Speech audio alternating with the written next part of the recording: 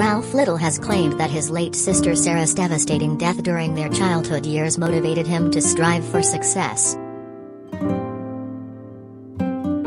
The Death in Paradise star, 41, was just 9 years old when his sibling, then 14, fell to her death from a 150-feet cliff during a family holiday in Cornwall.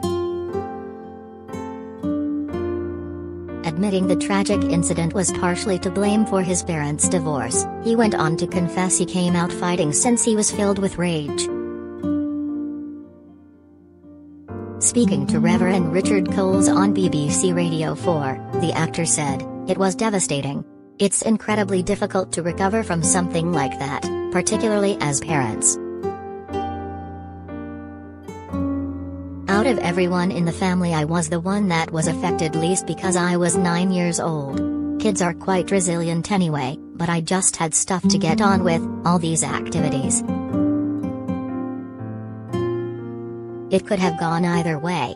I could have gone to school and just had this massive meltdown, rebelling, and being angry.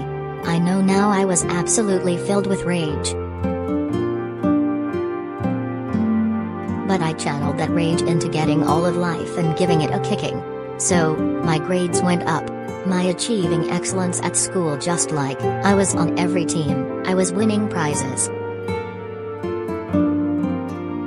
Ralf went on to claim that although he hadn't been terribly close with Ceri, his other sister Rowena had been, and took the loss incredibly personally. He said, "I came out fighting.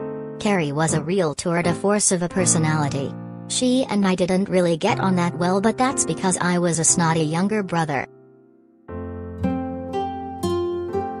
Rowena, my middle sister, was very much Ceri's shadow. She used to follow her around and do what she was told because she was the older sister and she loved her. I think she was quite lost for a few years. She just kind of had no guidance, really. She had no one to follow. Suddenly, she's got to be the oldest and just go, where do I fit in the world?" So, I think she struggled a lot more than I did. My parents struggled about 10 years and split up about 10 years later.